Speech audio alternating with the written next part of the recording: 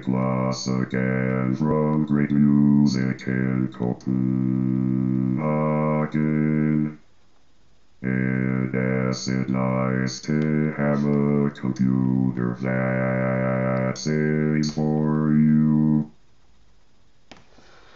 In this little film, Channel Strip Part 2, I'm gonna give you a few tips on how to work with plugins on a channel strip. In this example here, I have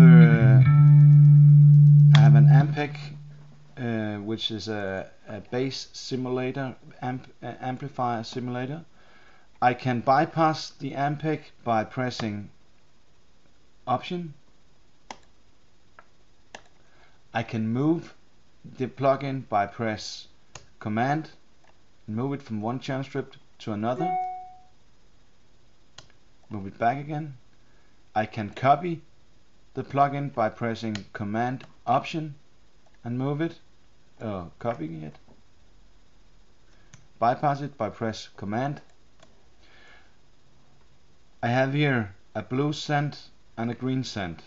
If I press the blue scent, I see the blue scent.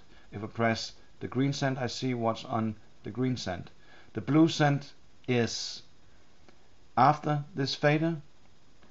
The green scent is before this fader, which means that, like, as an example here, if I turn this fader down, it just shuts down the entire sound. If I activate the green scent and turn this fader down, I still hear the bass, because what sends over to this bus here goes before this fader here. I can neutralize the fader by pressing Option and just press on it. The same goes with the buses. Just send maximum.